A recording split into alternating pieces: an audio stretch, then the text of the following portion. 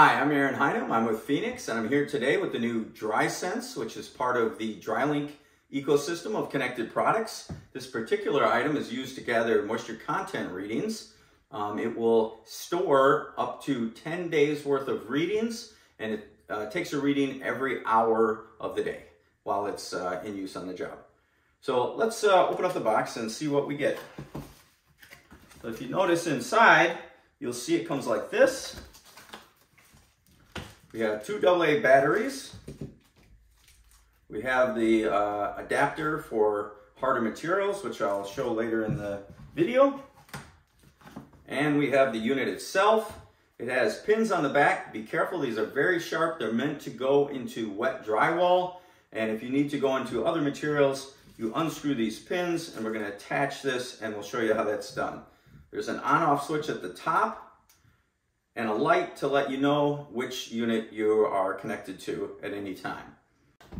Okay, so to set up the DrySENSE, what we'll do is open up the battery holder, take out the included AA batteries, add them in, put on our battery holder, and we're set. We can turn on the switch and there we go. Now these pins can be used to hold on to harder materials, or at least that's what they're for. I'll take this out of the box, and then we would put this on here like this. Screw these back on. And there we go. And you can put the screws in here, stainless screws. We also sell the pins in either a 4-pack or 10-pack for replacement pins for the DrySENSE. Okay, so let's go see what this looks like in the app. Okay, so we have the DrySENSE turned on. We're in the nearby equipment tab. We have our blue banner here. It says new equipment discovered. The DS means DrySENSE, so this is the numbers that go along with this DrySENSE. So it starts with a 94. I'll remember that. I'm going to click Add.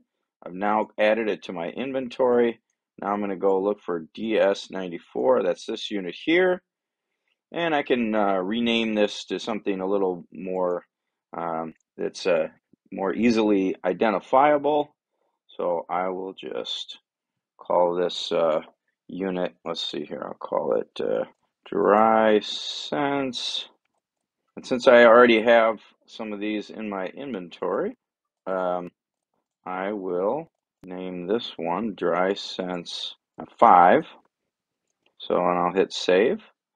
And then now I have this in my inventory as DrySENSE 5. And next we'll show you how to use the DrySENSE and set up a moisture point. Now, the first thing you want to do is make sure your DrySENSE is either pushed into wet drywall using the pins, or use stainless steel screws to attach it to harder materials using the hard material accessory. Then we're going to go into the app, and we're going to go into the moisture readings section while you're taking a daily reading, and click into a drying chamber. We have test 1 as our drying chamber, and when we go in there, we can see that we can add a moisture point. This is where we're going to add all of the moisture points we need to. We're going to select the DrySENSE that we want to use to automate the reading that we've just created. We'll select OK, and then we'll tell it what room it is in, the location of the DrySENSE, the material, and then we can optionally set our drying target. When we're done with that, we click Save, and we get our first reading. And it's as easy as that to set up a moisture point.